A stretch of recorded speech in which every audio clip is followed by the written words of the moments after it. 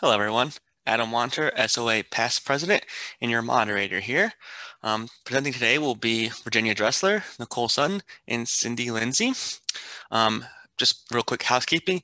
Directly following the conclusion of this session, in this same Zoom feed will be the SOA business meeting / SOA update presented by SOA President Sherry Gowdy. Sherry Gowdy. So make sure to stick around. So now on to the introductions. Virginia Dressler is the Digital Projects Librarian at Kent State University. Her specialty areas are project management and digitization, working with the university's unique collections. She also serves as a subject liaison for the School of Art, VCD, and School of Information at Kent State. She holds a Master of Library and Information Science from Kent State University from 2007, a Master's of the Arts in Art Gallery and Museum Studies from the University of Leeds 2003, and a Certificate in Advanced Librarianship, Digital Libraries from Kent State University 2014. Her research areas include privacy in digital collections and the right to be forgotten. She is the author of Framing Privacy in Digital Collections with Ethical Decision Making in 2018. In her spare time, she wrangles toddler twins. Next is Nicole Sutton, is a local history and genealogy librarian at Columbus Metropolitan Library.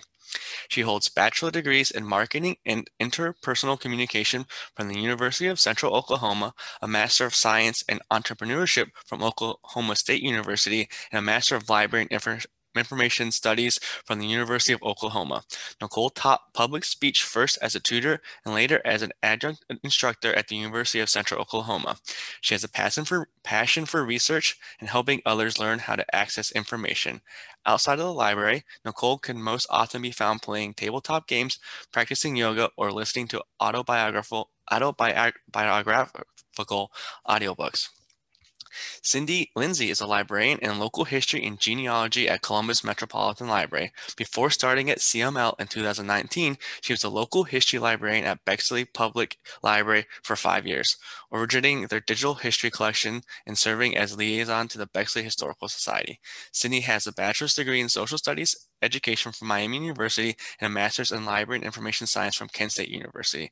In her spare time, she enjoys reading, doing genealogy, and spending time with her friends. So now I will turn it over to Virginia.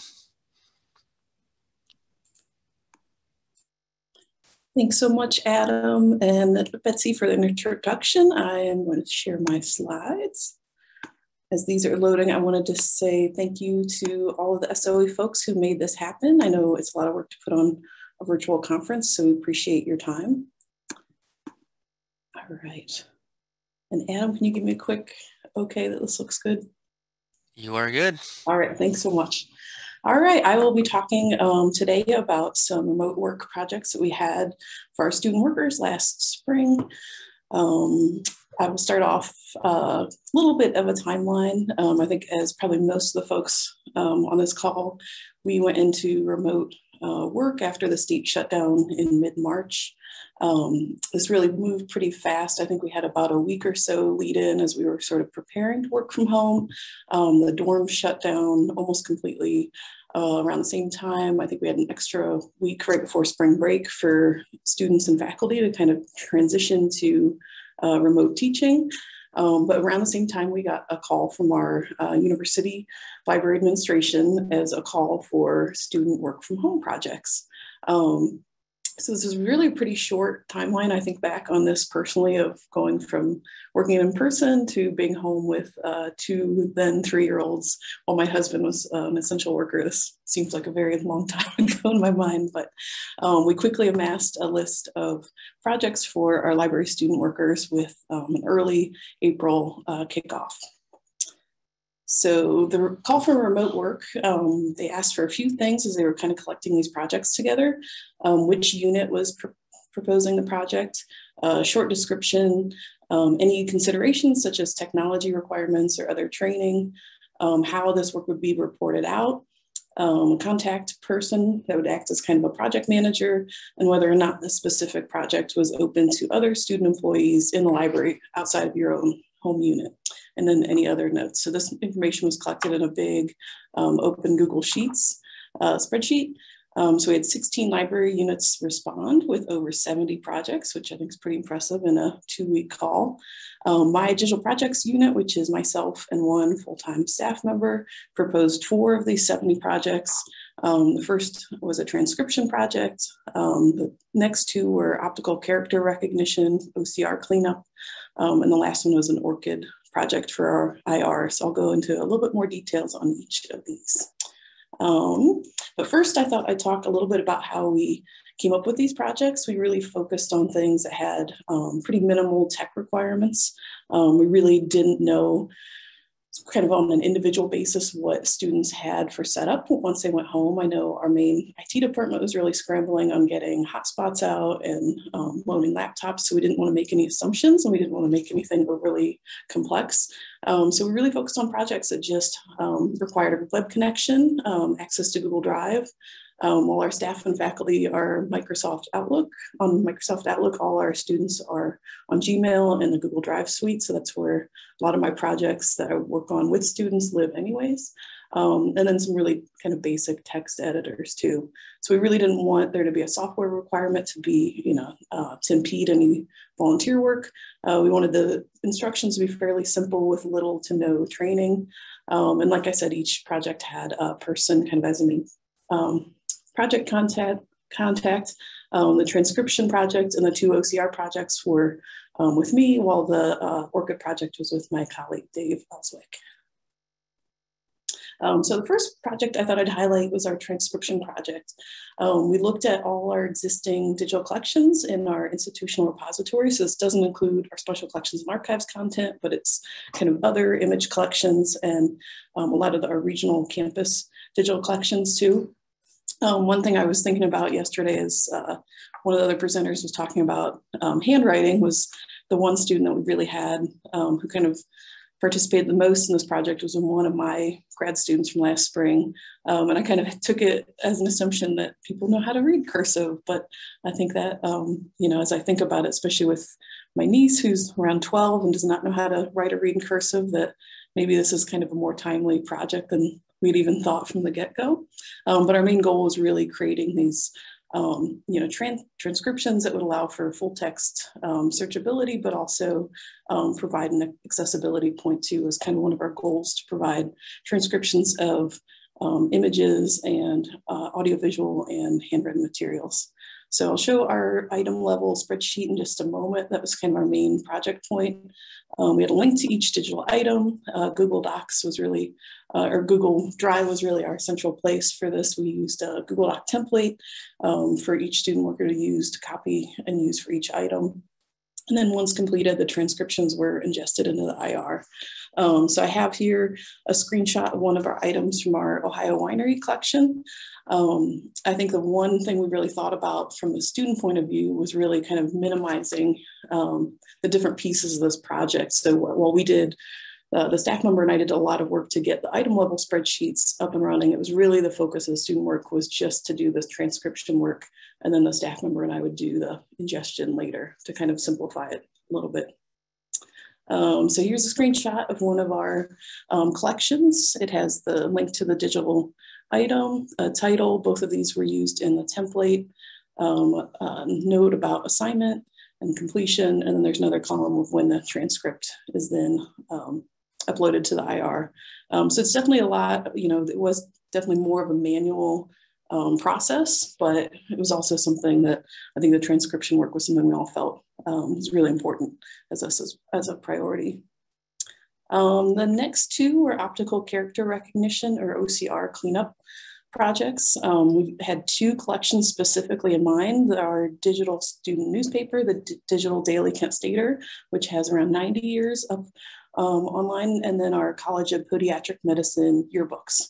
These were 2 collections that we knew had kind of inaccurate OCR for different reasons that I'll talk about in a second, but that we had been kind of on our radar as things that we'd want to do if we had the time. So the shutdown last spring kind of afforded that time.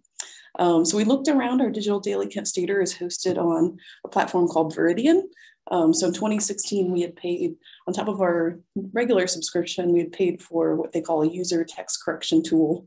You create an account to do the corrections, but it's kind of nice because it takes some of the administrative pieces around OCR correction off of our plate. So we looked around for instructions, knowing that quite a few other places also use Veridian. We found a really nice existing video tutorial, which was really great.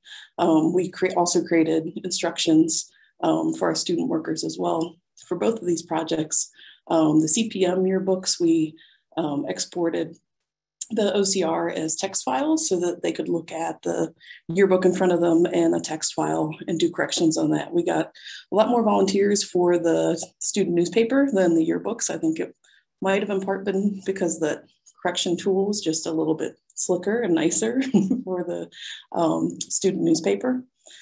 Let's see. So we used, for project tracking, I had these color-coded projects sheets that are, will admit, slightly horrifying to look at, but these were from our original digitization process from the Kent Stater project. We had outsourced this to Backstage, who I think had digitized around 70 of the 90 years of our digital newspaper. When these were coming in and we were doing spot checking, we were really looking at these kind of issue by issue. We had some OCR problems with our early years from the 1920s that were digitized from microfilm. We had some ones later. These have been bound by semester, and the first page of each bound volume had this really obnoxious sticker on the first page that was kind of blocking the first couple characters along the left side. So that was pretty obnoxious. So we did this color coding to kind of know that we wanted to come back and kind of return to that OCR issue. So we, like the transcription, we assign these to individual students to do, which I think worked pretty well. The issues ran about probably 10 pages to 30 pages. So it seemed like about a good size for students to work on. We did do some quality assurance as students were working on this. The Kent Stater project was the one I had the most students respond to. So we wanted to make sure they were kind of doing this right before assigning more. I did switch from individual issue assignments to assigning multiple issues because I found a lot of students were working sort of late nights, weekends, and they were just, I couldn't keep up with them. So that worked out well. The folks that did really well were folks that really like, I think, correcting typos. So I did a couple screenshots here. The upper right is the Searchlight, which is the first title from our student newspaper. Our Veridian interface, you see the newspaper image along the right side, and then on the left, you see the raw text. So I highlighted a couple areas there. This one was from microfilm, and I think it's from that crease along the middle of the paper there that just kind of threw the OCR. So that was one example from this newspaper. The yearbooks were a little bit different. I think most of the OCR issues were with some of the formatting decisions with the yearbook. We got a lot of feedback, people wanting to search names, not having much luck. So that was something we knew we wanted to circle back and correct. So last spring was definitely a great opportunity to do this.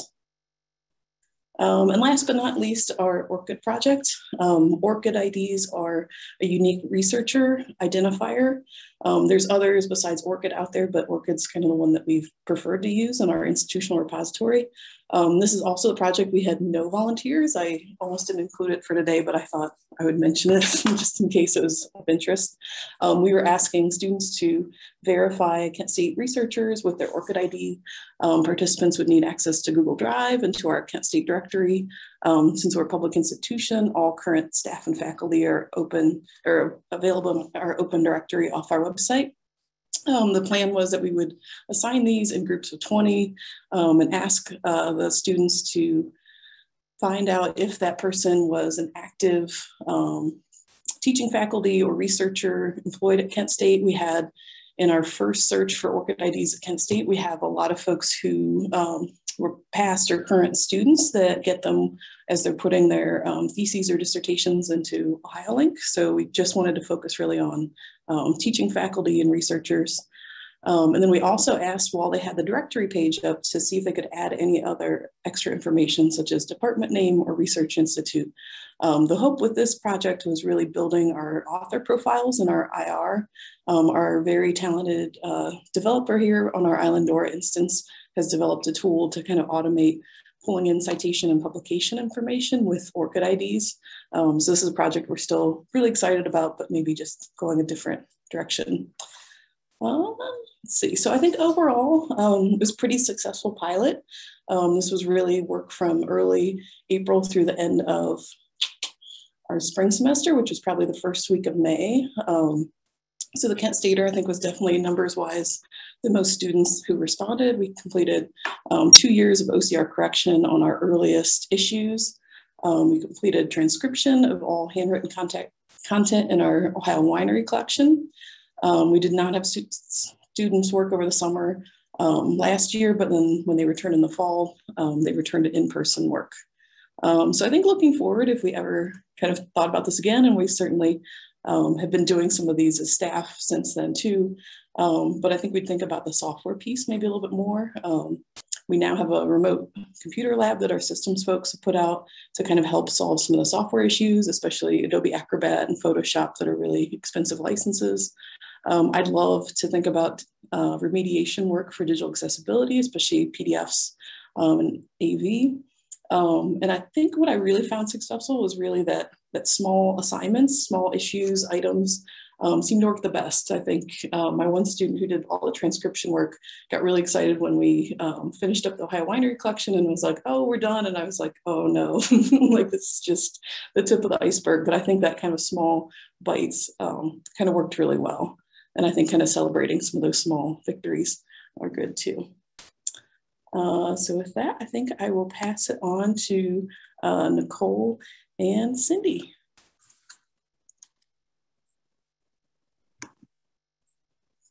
Thanks, Jenny. That was such a great presentation. I really love all the work that you were able to get done. I'm going to share my screen here and reiterate Jenny's thanks for everyone at SOA for putting this together. It's been an amazing conference, and we're just so happy to be here with you and have the opportunity to share our projects with you. So my name is Nicole Sutton, as Adam said, and I'm here with Cindy Lindsay. We are librarians in the Local History and Genealogy Division of the Columbus Metropolitan Library, and we're going to talk to you today about some of the projects that we completed over the pandemic.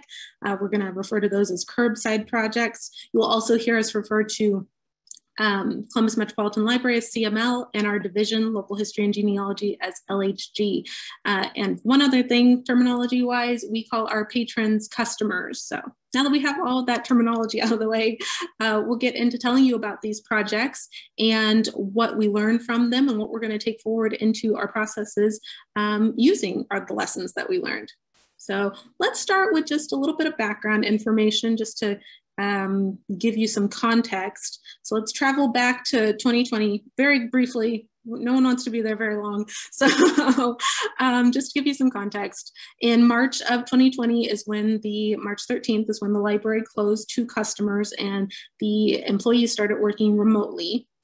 Then about a month later, we realized that the pandemic was going to be ongoing for a while. So that's when the library board made the decision to, for public service staff, to furlough all work titles below librarian. So librarian and managers in public service were still working, though we had reduced hours as well. Everyone below that was furloughed. So that was over 600 employees who were impacted by that. And because Local History and Genealogy we have a physical reference collection and we have our archival collection, but we also have My History, which is our digital collection. We were able to help create work for people who were staying on, for the librarians and managers that were going to be staying on with those reduced hours, and provide work for them to do.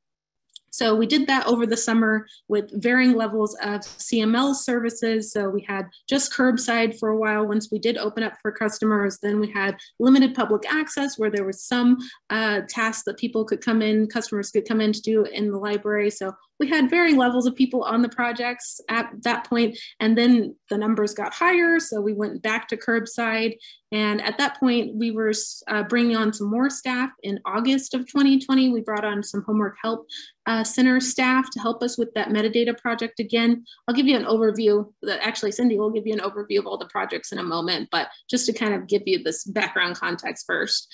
And then Numbers were okay, so we were open for limited access. LHG actually started taking appointments, and then the numbers started to rise again. And in November, we pulled back, CML entirely pulled back to curbside, and that's when the projects really started to kick in, those curbside projects. So we had that metadata project. We also started the image replacement project in August, but in November is when we actually started our scanning project, which is the other big project that we're going to talk to you about.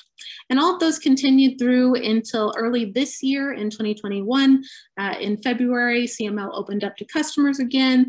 LHG was taking appointments, so people could be in the building again. And at that point, that's when the project started to kind of taper off. So the image replacement project tapered off around February.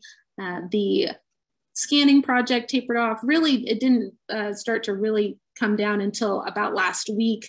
We still have a few people scanning, but not many, because again, we opened up more widely on April 5th. So local history and genealogy, you can come in and visit us, no appointment necessary. So because the scanning project was an in-person project rather than a remote work, we had to kind of scale that back because now we have people in the building. So now that you kind of have an understanding of what the timeline was, I'm going to pass it over to Cindy to talk to you about our goals and give you an overview of the projects that we worked on.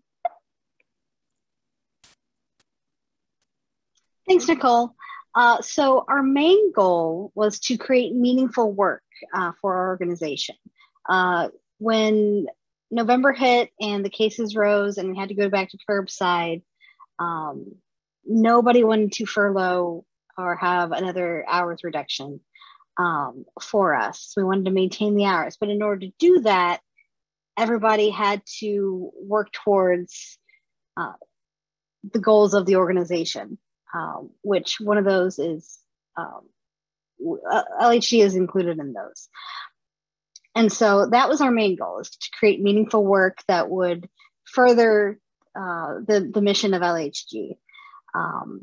But we also wanted to tackle our backlog. So we had not been in the building from March until July. And even July, we didn't begin scanning again because we were worried about social distancing and the amount of touching of materials that goes into any scanning project. We also, before the pandemic, we had finished rescanning a lot of images that we wanted to replace in LHG, in my history. Images that 20 years ago had been scanned poorly in one way or the other, and I'll show you examples here in a bit. But we need to replace all of those. We need to get those images into my history and replace them. We also had a wish list of some things we wanted to do. We wanted to scan Columbus City plans. We are the only ones that have some of those plans, especially the older ones, especially some ones having to do with redlining that a lot of people are interested in. And we wanted to get those online, but like everyone else, time is always a factor. And then of course, our collection is a reference only collection. And unlike almost every other item at CML, nobody could place a hold on it. Nobody could, and nobody could take it out. And we had only been open to the public in September through November. And since we are the only ones that own some of those items, we are the only ones that we are the ones that people come to look at them. And now we'll do a quick overview of all the projects we did. So the main project, the two main projects that we'll talk about, Nicole will talk about the metadata project in a minute, but it was all remote work. And it was almost all info staff, whereas the scanning project was in person starting in November at the main library in downtown Columbus, and that was for support staff. And then we also had the image replacement project that was also for support staff, and that's replacing those images I talked about with the nicely scanned images. And that was remote at branches. So people didn't do those from home, but they did it at their home branch. And then as we went through, we created some side projects for people that were just too good at scanning that we couldn't keep up for. And we'll also talk about those in a bit. Great. Thanks, Cindy. So yes, first we're going to talk about the metadata collection and that project and how it kind of evolved. Like Cindy mentioned, there were several different iterations. Again, when we first started it in May, it was just librarians working on it. And then we brought on more staff in August, and then even more staff in November when the curbside projects really took off. So I want to talk about first the collections that we were working on. So we were creating metadata for, in the beginning, 6 different collections for our My History digital collection. And with that, we were working with the King Arts Complex collection, the David Lucas collection, and then the Dublin Memories, which is Dublin Historical Society's collection, Columbus Memory, City of Columbus, which is some of those city plans that Cindy mentioned, and then the Hilltop Photograph Collection. So we started with all 6 of those, but we realized as we brought more staff onto the project that it was better if we just condensed that down into 2 projects. So we really focused later on the King Arts Complex collection and the David Lucas collection. So I just wanted to give you a little bit of background information about those 2. So the King Arts Complex collection is a collection of photographs from the Columbus Call and Post newspaper. That was a Black newspaper in Columbus from the 1960s till the 1990s. And King Arts Complex has the photo morgue. So we are helping them to scan those and get those online. And it's a great collection, and we uploaded those and we needed help doing the metadata. So this was a great opportunity to get that help. The David Lucas collection is a collection of photographs of Columbus. David Lucas donated them, and he was the city photographer for the city of Columbus in the 1970s. He has some great stories about hanging out of helicopters to get aerial photos. So there's just some amazing photographs of the city and the different events that happened in Columbus. And so we needed to work on the metadata for that as well. All right, so now that you know which collections we were working in, I want to kind of talk to you about the preparation that we did to have people from all over CML from different branches who've maybe never worked on metadata before work on this project with us. So we had to first develop process documents. We gave access to edit the records. We had to create the spreadsheets to track assignments and their progress, and we provided virtual training. So I'll go into each of these a little bit more in depth. So first we had to develop the process documents. We had a few documents already in place that were being used for volunteers. So really we just had to adapt those to be for internal staff.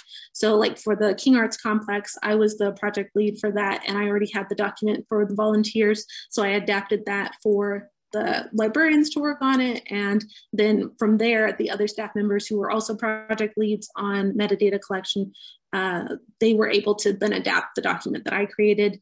And then we also had the metadata best practices document, which was actually just our internal document for creating metadata in My History. And we just customized those for each collection that people were working on as well.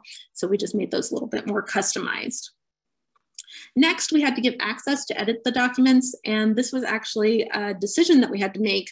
So we could have had people work in Project Client, or we could have them work in Content DM administration. So the difference is with Project Client, they have to download software onto their computer, and then they would be creating the metadata and then uploading them to the public side of My History. Or we could have them use Content DM administration, which would mean that they could access this in a browser, not have to download anything, but we would have to upload, we on the LHD team would have to upload the materials without any metadata and then have them edit them after they're already public. Have the team edit them. So we ended up going with Content DM administration, which meant we needed them to make WorldCat accounts and we needed to give them access to the accounts. And this just made more sense to us, just so they didn't have to download software. And for like Cindy and I, who are Mac users, we can't use Project Client. Project Client is only for PCs. So it was just a better solution overall for us. So we went with Content DM administration, which you can see here. The next thing we needed to do was create spreadsheets to both track assignments and track their progress as they worked on the program. So for the assignments, we use Smartsheet, which you'll see down there at the bottom. And this is actually an older screenshot because I'm going to talk a little bit about how that evolved and the lessons we learned using Smartsheet. But we would create assignments, and much like Jenny, we would create smaller assignments in the beginning, give them a lot of feedback on those, and then once they were kind of used to doing the metadata and more comfortable with it, we'd give them larger assignments. In the beginning, when it was just the librarians, I would, for the King Arts Complex, I would give them like an entire issue of the Columbus Column Post to work on the images for. But as we started to bring on more people in August and then later in November, we realized that we just needed to make smaller assignments throughout, and that worked better for us. For tracking their progress, we used an Excel spreadsheet, and we just saved that to SharePoint for everyone to access through there. And basically, people would log in weekly and track the number of hours that they contributed to the project and the number of items that they edited. And they would just track that on a weekly basis. And then last thing to do to prepare is we had to provide them with virtual training. So for this, again, everyone's working remote. We decided to record a live training using Microsoft Teams. So we would give the training live, but then we also recorded it so that it could be used later throughout the project as we brought more people on. So this is actually a screenshot from the live training that I did for the King Arts Complex. And with that, we were able to use that recording even as the process changed and some of the instructions changed, because we would use this to show them how to access Smartsheets, record their stats, how to actually edit the metadata. And so even as our process changed, even with my limited video editing skills, I was able to edit that video, and it worked for us throughout the project.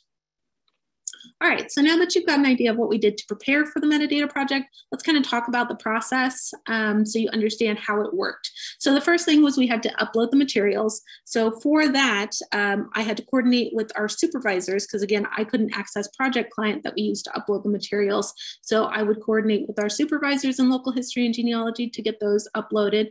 Later on, Cindy was actually able to get a staff laptop and a hard drive with the materials that we were working on so she could upload them, but I did have to coordinate. And as long as you can keep those communication lines open, it works great.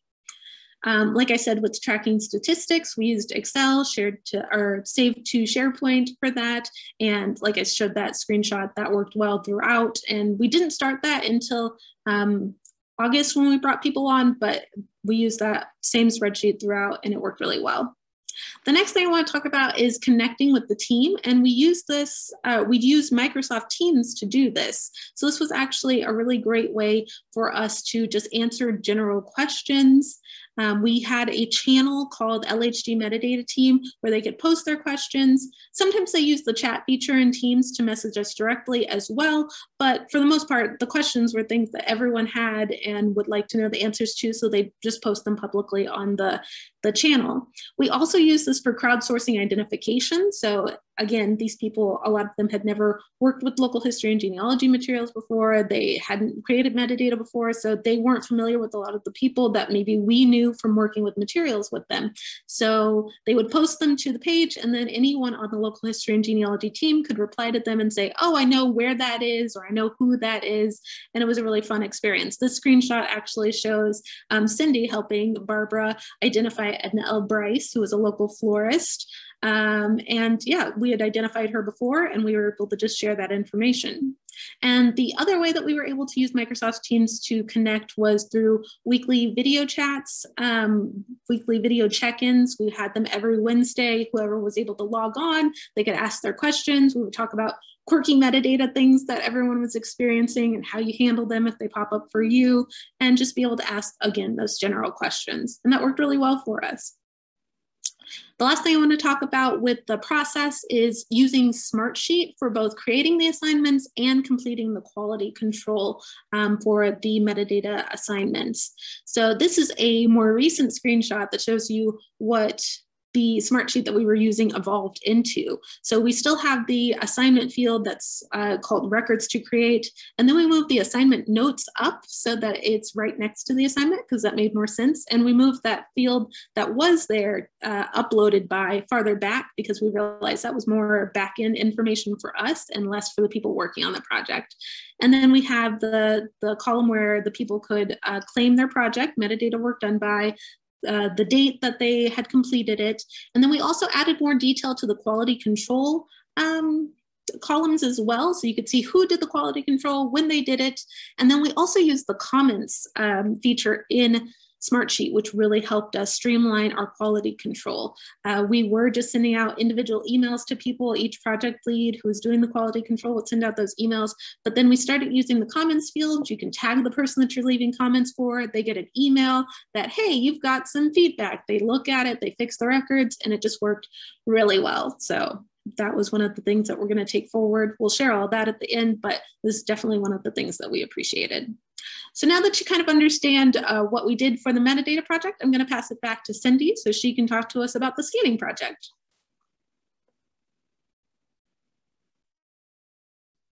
Thanks, Nicole. So the scanning project was our other big project. And like I said earlier, this was all support staff, whereas the metadata was concentrated on information staff. So we started getting ready for the scanning project in early November. We knew with the trajectory of cases rising, especially in Franklin County, but really throughout the state, it wasn't a question of if we would have to go back to curbside, but when. So we created stations. There were 9 scanning stations throughout the 3rd floor of main library. We used 2 different types of scanners. We actually we had a lot of support from our administrative team, and they okayed the purchase of 5 additional scanners that we will be using in LHG going forward. And project management worked with us on where we could put the stations as far as where network access went, and access to power, because power is important as well. And we also worked with IT on not only the back end, getting everybody access to the servers that they needed to save items to, but also IT set up the stations. They ordered those scanners, and so we had a lot of help there too. We started by pulling materials to scan. We started with all those Columbus City plans that are really very cool, and you can't find it anywhere else except for our digital collection, My History Now. And then we decided on a process on how we wanted to get the items from being pulled to being completed, and every step in between that somebody would have to put their hands on the books. And so the first thing we had to do when we had to decide what to scan, what do we want to pull. So we were limited by the scanner type. All of our scanners were flatbeds. We do have a book scanner that we did end up training somebody on, but there was only one of those. And so if anything was too tightly bound, we couldn't do it.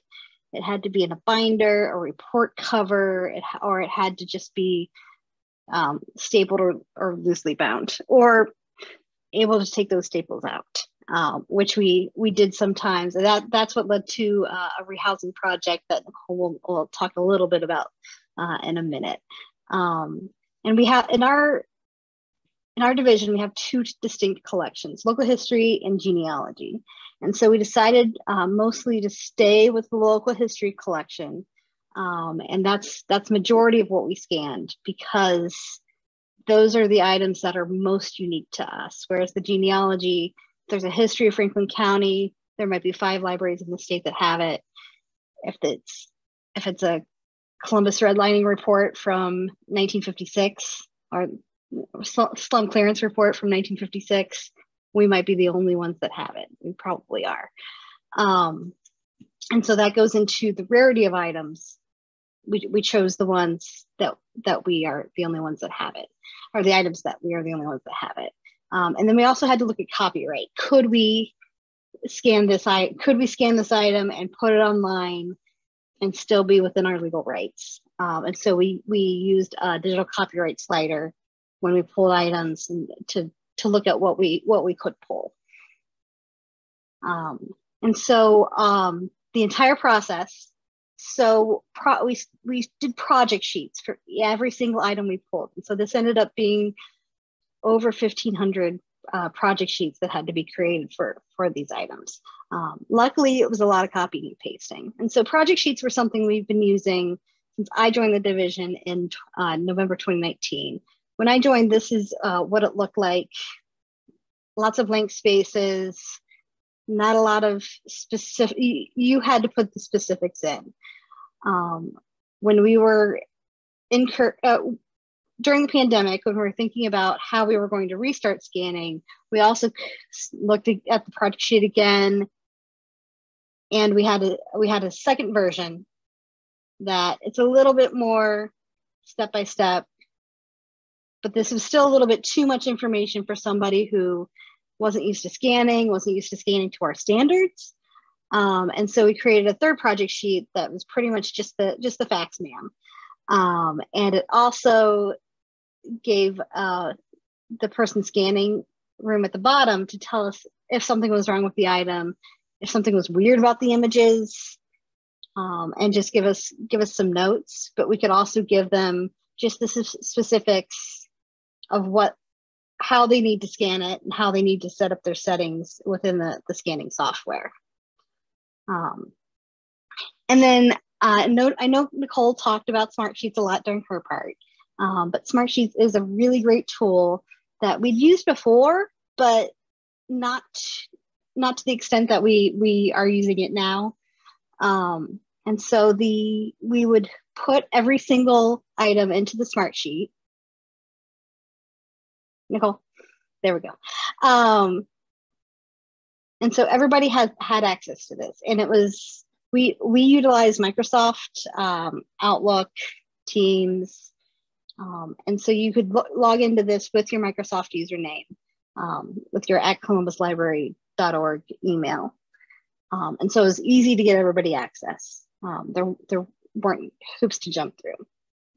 And so we put every item in here. We had everybody search by barcode. So they would find the barcode, they would search for it, they'd find their item. And then the paperclip on the left is where you attach, it shows the attachment that is the project sheet. So they would download the project sheet, and then when they're done, and print it, and then when they're done, they would put the project sheet in the completed items. So we have those notes, so we have that record that it was done. And you could go back for just a second, Nicole. There we go. And so a lot of, like the metadata sheet, a lot of the backend stuff's on the right, but we had the call number, the title, so people could check that they had the right barcode, that they didn't accidentally put in a wrong number, and then they could claim it. And they would claim it, they would put their name on it, and then they put when they finished it, and then that was the cue for whoever was uploading it to go back in and upload the item to Content DM. And then the next step was the physical workflow. So we created the physical place for the items to scan. We completed cart for staff to put them when they're done. Everybody had their own individual, we put tape on tables and sectioned off places people could put their things, because not everybody was done with an item at the end of their shift. We had a lot of carryover. Everybody had their own microfiber cloth to wipe down the scanner or the scanner glass if there was dust on it. And then for scheduling, we utilized shifts in Microsoft Teams. So this was the first time we used shifts. We created slots for each scanning station. And at the beginning, for about 8 weeks, we had 3 4-hour shifts. And so we had somebody from the LHD team there from 7 a.m. to 7 p.m.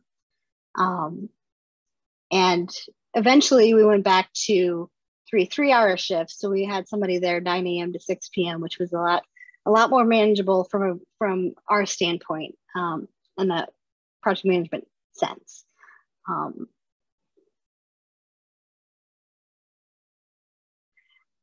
And we were always very mindful that this was the height of the pandemic. The cases were the highest they've been. It was a dangerous time, but we trained, everybody got really good at talking people through how to do things instead of coming up close and trying to point. we stood 6 feet away as we trained. It was always, things were quarantined between somebody touching each item. We had sanitizer around for everybody. And then the completed items. So once everything was completed, it went on a cart.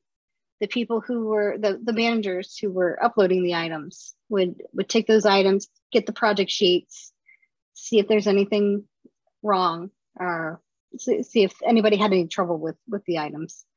And then they would upload those items.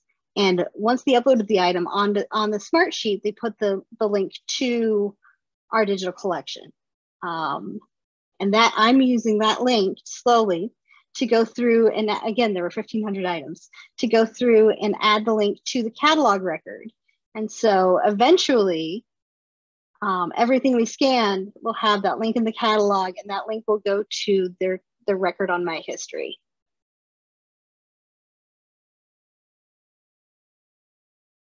So I mentioned image replacement real quick.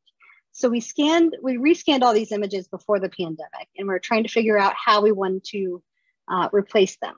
And so it was a perfect project for support staff. IT downloaded the Content DM project client onto branch computers. They're able to do it at their home branch. This is an example. The top picture is what it looked like before. It was out of focus. It was weirdly edited as far as color goes. The resolution was bad. It was not acceptable to publish it anywhere because it was so low. Whereas the bottom is the replacement image that is what is now in My History. And you can zoom in on it, you can get detail, and it looks a lot better than that top image. And this project was it was done by CSS's support staff. It was run by our support staff in LHG under the supervision of one of our managers. Yeah, and the other thing that we had people work on were some side projects. So again, Cindy mentioned how we had some star scanners, and we pulled them to work on some other projects. So King Arts Complex processing. So we had more images coming in from the King Arts Complex, some more photographs, and we had to process those, get those rehoused into acid-free folders, and had identifiers written on them so we can send those off to be scanned, because the King Arts Complex was awarded a metadata mini grant. So we were sending those off to be scanned by a company. So we had to have those processed. We also had a collection of materials from a local architect, Joel Tieford, and those materials were brought in on foam core. We had one of our team members pull them off of foam core and rehouse them safely for archival collection. And then we also just had some general rehousing. Like Cindy said, we came across some materials that needed some care while we were doing the scanning project, so we were able to rehouse those as well. So now that you have an understanding of the 4 projects that we had for our curbside projects, we want to share with you the results. And so for the metadata project, we had over 1,500 hours spent on it and over 5,100 records that were edited and metadata was added or updated. For the scanning project, we had over 3,000 hours on it and over 128,000 images scanned. And then for image replacement, we had over 500 hours and over 8,740 images that were replaced with those higher quality images. And then for the side projects, we also had about more than 1,300 photos processed so that we could have those sent off for scanning. And these stats are only from August 10th, 2020 till the end of May. And so there's actually even more metadata that was done before we started keeping track of it with those statistic sheets. So we are just so grateful and excited that we were able to get so much accomplished this way. But we want to talk to you about our takeaways so we can find out what we did wrong or what we learned from this, so you can do it better when you do it at your place of work. So to go through these, I'll start off. Start small and expand. That sounds like a really simple thing, but with the metadata project, we started with too many collections and had to dwindle it down, like that funnel there. But if we could do it over again, we'd probably just start with those 2 collections and just work in those from the beginning. Smart Sheets, again, like Cindy said, we used it before the pandemic, but it has just shown to be really useful for us, and we figured out how to make it work for us. So we're going to continue to use Smart Sheets for our scanning, just for the LHD team, and even for the metadata project, because that is still ongoing. We still have help from people from other branches helping us with metadata, so we're going to continue to use that. And I know Cindy wanted to say something about Smart Sheets as well, and how we're going to continue to use those with the project sheets. So. We're good. So before the pandemic, the project sheet was kept with the actual item being scanned on a shelf before it got scanned. And so that things could get lost in the shuffle. Sometimes they got forgotten about. And so now with the project sheet in Smart Sheets, now the scanner can go in, see what needs scanned, and then get the item, or our own scanning staff. We wouldn't have done that with the branch, the people coming in from the branches. But now it'll get lost in the shuffle. It'll always be there. And if we need to do something quick and copy and paste, we can download one and then put the new information into it. And then the communication with staff. We found that Teams, we've been using Teams since last March, since the pandemic began, and we started working from home. But we found that especially crowdsourcing the identifications, it's a lot of fun, because I'm not from Columbus, neither is Nicole, and so trying to figure out and solve the mystery of where these things are. Why is this person with Herman Munster, and who are they?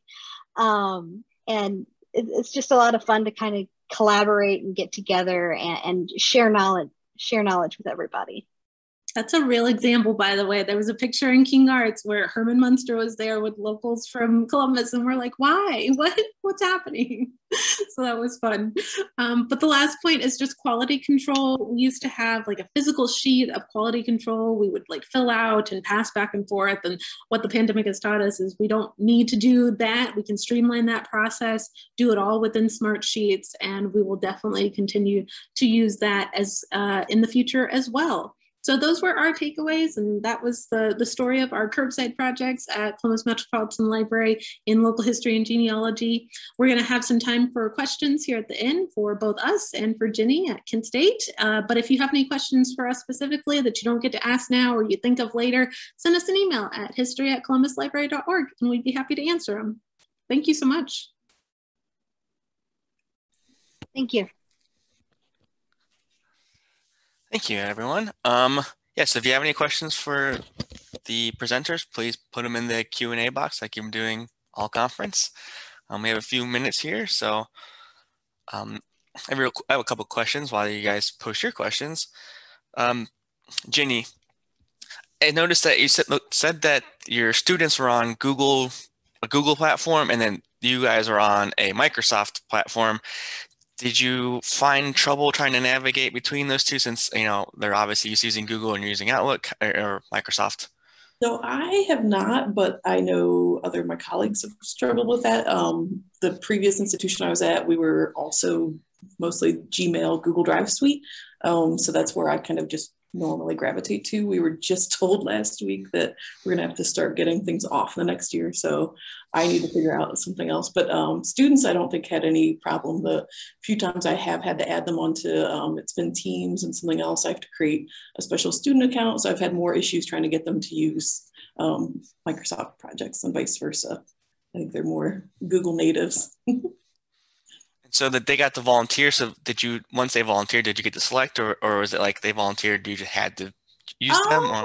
So we kind of were seeing what the, what people would jump on. We had kind of had some conversations, what if everybody picks the same project and it's just too many people for, too little work, but I think it spread out. I took everybody that volunteered. It was kind of nice because there were a few that we'd wrap up and be able to kind of put out a new call for like a new part of the like transcription project, but it was pretty evenly spread, I think. I was just thinking last week about some of the other projects that, you know, like the orchids that didn't really get worked on during that project, but I think are really good ones, even as we, like the staff and faculty here, continue to be remote. All right. Now, Nicole and Cindy, do you think that institutional knowledge of what you guys have to offer was increased through this collaboration, like through working with the information and service workers? Sorry, employees. There's the word. I mean, I would definitely say yes. A lot of people don't quite know what goes on in local history and genealogy, and so I think this really helped. And hopefully they'll take that knowledge back to the branches and share it with the people who didn't get to participate in the projects. Yeah, we've actually talked about the concept of having like liaisons to share what local history and genealogy is doing. And basically by having them come into our department, or even just the remote work that they did, they kind of got to learn it firsthand and can now share it with others. So it was a really good experience in that way. So in regards to that, how were staff selected? Was all of the staff that were there kind of funneled into the projects, or was there like a selection process where you were able to choose who got sent to you, or were they sent to you, like they selected for you? So they selected for us. Yeah, it was the managers told people, you have to do this project or you have to take PTO if you want your full pay. I mean, they were given a few options. It wasn't just projects that were available. They had some library card projects that were made available, but they were all by the job status, so like or your job title. So those were the options that they were given based on what level they were at. Yeah. Now IT came up with some projects, so we weren't the only ones. Okay. Now, question for all of you: how do you kind of see, like, do you see these moving forward? Can like maybe being brought up again, or is this kind of like, now that the pandemic's done, we'll take the lessons learned, but these projects will kind of have to like change or shift? I can start. Like I said, the metadata project is still going, so we're just so grateful to be able to have the librarians and managers and some of the information services specialists, those paraprofessionals who are still have any time left in their schedule to be able to work on those. I don't know if we'll ever be able to do something like the scanning project again. I would love that, but I'm just not sure how the logistics would work in normal times, but yeah. Yeah, I would hope we'd be able to do it again if we ever get a large collection or something that we have a specialized time frame for. It'd be really great to have that kind of camaraderie again. I don't think it has to end just because the pandemic's over. We're hoping we can continue them here, maybe not as much for student workers, so that's a possibility, but with their HR just announced a remote work policy starting in October, so we're kind of hoping that this might be something that staff could do too, but it's still early. But yeah, hopefully it'll be something we can keep plugging along. Okay, if anyone has a question, now's your time to get it in. But if not, like I said, you have their contact information. If you think of a question later, I'm sure they would love to answer. So I just want to thank you all for coming out, and thank you to our presenters again. It was fantastic. And thank you all for joining us at SOA's 2021 virtual conference. I think I will now turn the floor over to Sherry, and we'll get the business meeting started.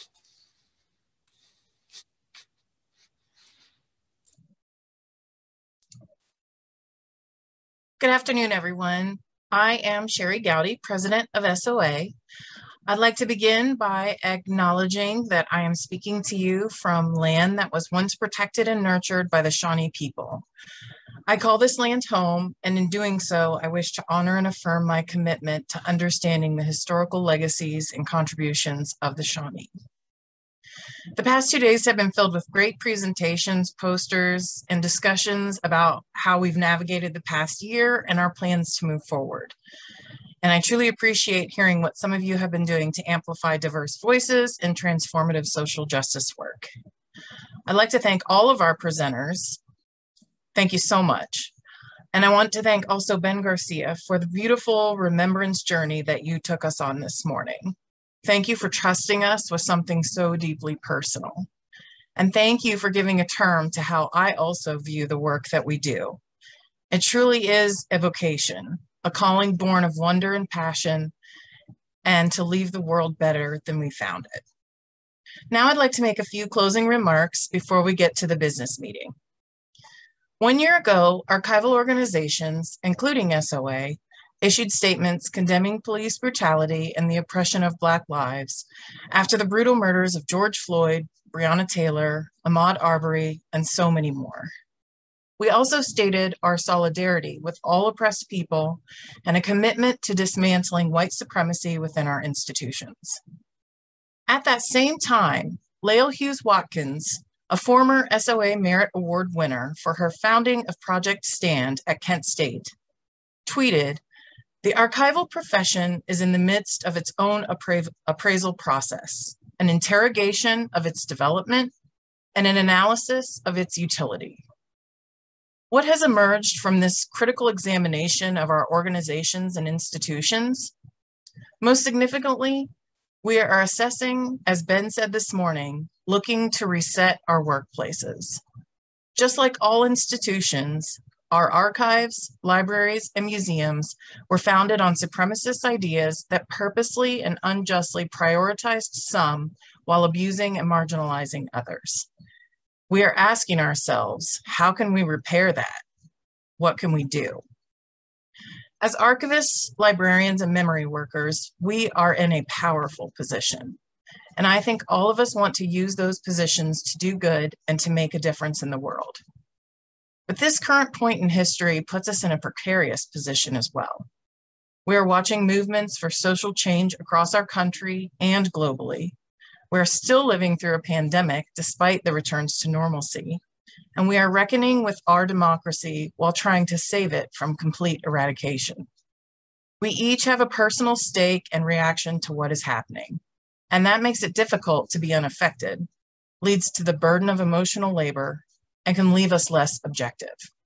But no one is asking us to solve these problems on our own. We are all in this together, and this work is not new, as Dorothy Berry pointed out last year at SAA's Community Reflection on Black Lives in Archives. There are archivists and memory workers that have been doing the work of decolonizing and dismantling white supremacy in the archives for decades. So collectively, with open ears, minds, and hearts, along with our staff, volunteers, boards, and communities, and with the networks of all of us across the state, we can commit ourselves to social responsibility, justice, and anti-racism in the work that we do and all of those that we work with. We are the stewards of history. When the future looks back on this history, what record will we leave for them? The future cannot look back on these times and assess what we went through if we have not taken a prism perspective to our collecting. There are so many sides to us and to our communities. We are complex. But white supremacy and racism in our archives denies complexity. Telling limited narratives and accounts steals complexity. Yusuf Amawale said a few weeks ago at the Archiving the Black Web conference, "We are trying to restore the complexity of our humanity." This is why all stories are so important. The joy and the pain, the triumphs and the trials, the truth. No matter the controversy, no matter the negative press, our charge is to restore that complexity. Yes, we are in a precarious position, and we have much responsibility. We are in positions of power, and we must learn to leverage that power, privilege, and our resources for good, and share it with our communities. Because in the end, the lives are what matter. We'll move along to the business meeting portion of the conference. First, I'd like to start off by thanking once again those who made this virtual conference possible. Thank you to all of you who are serving on EPC and planning this conference. Thank you to the co-chairs of EPC, Rachel Bussert and Bill Madro, and everyone on EPC for all of your hard work. Bill, as your term as co-chair ends, I want to thank you for your dedication and hard work. And I also want to welcome Ann Rickbust, the new co-chair for this coming year. Thank you, Betsy Hedler, for all you do to make this conference possible. And many thanks to OHC for providing the platform and technical assistance to allow us to bring this conference to the virtual stage. I'd like to also thank everyone who participated in our online election this year. A big thanks to the nominating committee led by past President Robin Heiss for making this part of SOA possible. I would like to welcome the newly elected council members. Congratulations to our new Vice President, President-elect Amy Romiller, Associate University Archivist at the University of Dayton. Our new Secretary, Jen Johnson, Digitization Consultant and Ohio Digitization Network Project Coordinator at the State Library of Ohio. And our newest council member, Sasha Griffin, University Archivist and Special Collections Librarian at Denison University. Thank you for volunteering your time and efforts to SOA, and to all of the candidates who ran, thank you. I would also like to thank Adam Wanter for his leadership over the past 2 years. You have led us through the pandemic, and I am so grateful to your service and hard work. Adam, who transitions from president to past president, is someone I'm sure I'll be calling on quite often for advice as I begin my term as president. Thank you also to Robin Heiss, who has served as past president the past 2 years and has been a crucial leader on council. Thank you to all of council for all that you do and all the emails that you have to sort. That said, I would like to congratulate and welcome also Abigail Sachs as the new editor-in-chief of the Ohio Archivist. I welcome you to council and look forward to working with you. A big thank you to Kayla Harris, who has served as editor-in-chief for the past 3.5 years. As her term ends, I want to thank you, Kayla, for your commitment to SOA. You are a shining example of dedication, and I don't know how you manage it all. Thank you also for leaving us with an important call to action in your final post in Ohio Archivist. This is our organization, and it will only be what we put into it. I ask all of us to assess what we are putting into this organization and recommit ourselves as we move forward. This is more than a volunteer organization to me. It is a way to change, to be the change that we want to see. I hope each of you will find and act on what you want it to be for you. Next, I'd like to announce the winner of SOA's awards. I'd like to thank the Membership and Awards Committee led by Stephanie Schreffler and Matt Francis for your hard work to recruit new members and ensuring we appropriately recognize those who are doing outstanding work. Much appreciation to you all. I'd like to start by announcing SOA's 2021 History Day Award winners. History Day was held virtually in April this year. The Junior Award went to Angela D'Souza from Birchwood School of Hawken for her junior individual documentary, The Cleveland Free Net, How a Case Western Reserve University Experiment Opened a New World of Communication. And the Senior Award went to Brendan Zabenik, Mary Basilian, and Zara Braun from Shaker Heights High School for their senior group performance, Tinker versus Des Moines, the student-led fight for free speech. Congratulations to these students, and thank you to all who participate in History Day. Next, I'd like to announce the Student and New Professional Scholarship Awards. SOA awards scholarships to students and new archival professionals, which consists of a 1-year membership to SOA and a $100 stipend for professional development purposes, such as buying books or attending trainings. The winners for 2021 are Bridget Retzloff, a new professional who has worked at the University of Dayton for 1.5 years, splitting her time between instruction, reference, and archival work. She has co-written a case study about teaching about patents as primary sources, which was published by SAA's Case Studies on Teaching with Primary Sources series. She co-presented yesterday at this very conference with her presentation entitled Creative Collaboration, Transformative Times, Teaching with Archival and Primary Sources. She will also soon begin processing the papers of Irma Bombeck. Grace Thanasu is a 3rd-year undergraduate student at the University of Akron, pursuing degrees in history and political science and a certificate in museums and archive studies. In her work at the Institute for Human Science and Culture at the University of Akron, she has created metadata for the digitized David P. Campbell postcard collection. She also processed the Virginia Senders papers and wrote a finding aid for the collection. She has also interned at the Cincinnati Museum Center, developing curriculum for summer camps. Kimberly Teeple is completing her MSI program at Florida State University and is a member of the Crawford County chapter of the Ohio Genealogical Society. She is leading a team of volunteers to convert documents currently on CDs to PDFs and to index these documents and make them available online. She has also volunteered at the Marvin Memorial Library in Shelby, Ohio, where she digitized the family history collection and uploaded it to the Ohio Memory Project. She also recently accepted a job as a data analyst at Ohio State University. Congratulations, Kimberly, and congratulations to all of those winners. Finally, I would like to announce the winners of this year's Merit Award. The SOA Merit Award is given to individuals or organizations that have, by excellence in deed, action, or initiatives, improved the state of archives in Ohio over the past year.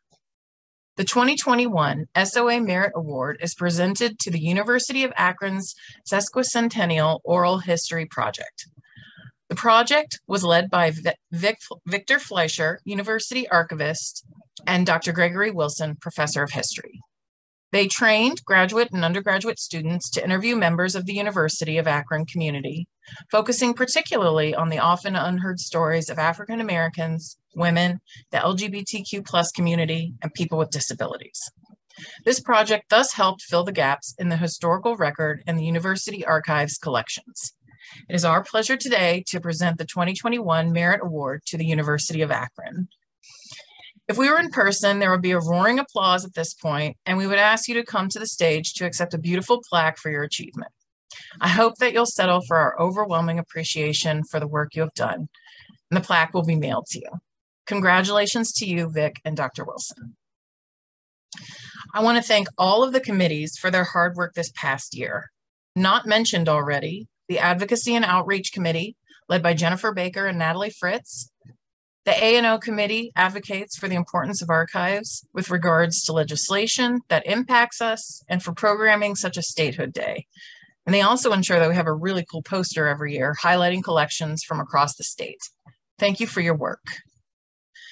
The Marketing and Communications Committee, led by Janet Carlton and Amanda Rindler, make sure our website and social media, as well as the listserv, keeps us and everyone else informed about important events and issues impacting us.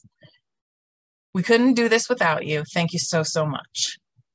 Thanks also to the Strategic Planning Committee for keeping tabs on our mission and our vision and ensuring we have a plan to meet our goals. I look forward to working with you more on these issues this coming year. Last year, the newly formed Social Justice and Black Lives Matter Task Force was formed. Jessica Hayes, thank you for serving as the inaugural chair of this committee. I applaud your efforts to provide resources and tools for moving from statements to action when it comes to advocating and affirming that Black Lives Matter and social justice is a priority. I look forward to the task force leading a forum in the coming months to continue the discussion about what we are doing, what we can do, and what we should do moving forward. I'd also like to thank Bill Modrow for serving as SOA's representative to the Ohio Historical Records Advisory Board. And a thank you to Janet Carlton for serving as SOA's rep to RAC, the Regional Archival Associations Consortium. Janet's term ends in August, so if anyone is interested in assuming this role, please reach out to me. For anyone with concerns about travel to SAA's annual conference, since SAA hosts RAC's communications and in-person meetings, we're in a new virtual world, and I believe there's lasting accommodations for virtual conferencing, so probably not going to be an issue. It's also not required to be a member of SAA to participate in RAC. And this is a great opportunity to represent Ohio archives while engaging in leadership on a national level. I hope you'll consider this opportunity and reach out to me.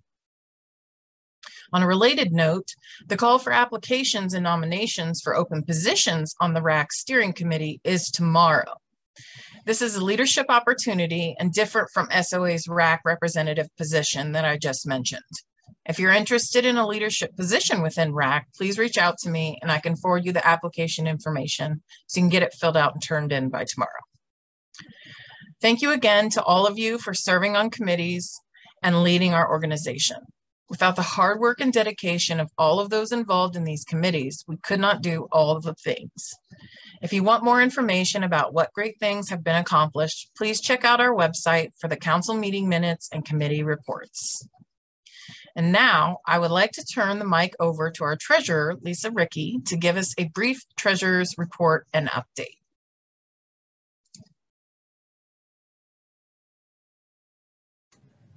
All right, thank you. Can everybody hear me and see a report on the screen, hopefully? Okay, I'm going to assume yes and just keep talking.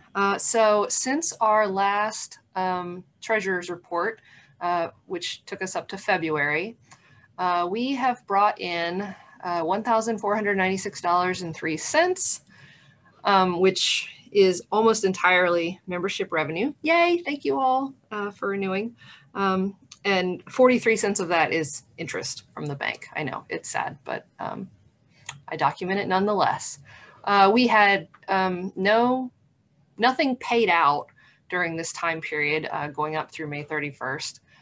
So that brings us up to $17,993.60 in our checking account, plus 65 still in the cash box, same as it was this time last year, because we haven't had any in-person things for me to need a cash box. So it's just hanging out in there. So our grand total is $18,058.60 to our collective name. I took a look at the last 5 years of where we were at about this time, you know, at this meeting in the last 5 years, and the balance varied from like $11,000 to just over $18,000. So I think this looks pretty good.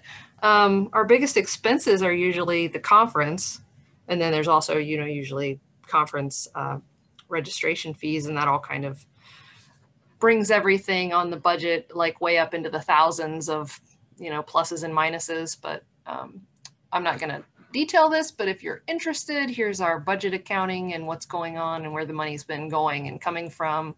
Long story short, we're about $1,000 in the positive right now from our expenses versus income for the year. We still have a few things we'll be needing to pay related to this conference and some other stuff, but I think we're looking pretty good.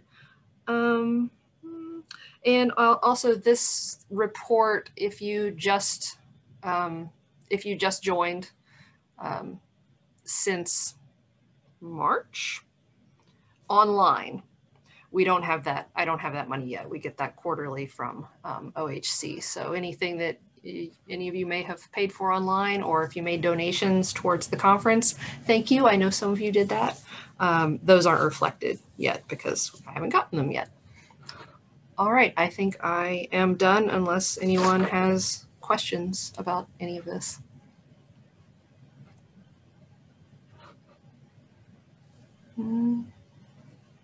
Thank you, Lisa, very much. Appreciate that. And thank you everyone for attending. Betsy, would you like to wrap things up and give the last details about the evaluation forms? Certainly. We will be, as you know, we have been recording all of the sessions. They will be available shortly on the SOA's YouTube page, and depending on how the communications team decides to do it, possibly from the SOA webpage to the YouTube page. Give us a minute on that one for processing a video. And I will be emailing a link to the full conference evaluation, but I will also put it in the chat. So this is the full conference evaluation. You've been filling out session evaluations along the way. This is the full conference evaluation. I will also be emailing this to everyone. So if you click on the link in the chat and you do it now, you don't have to pay any attention to the email that I send. But otherwise, that's what we got.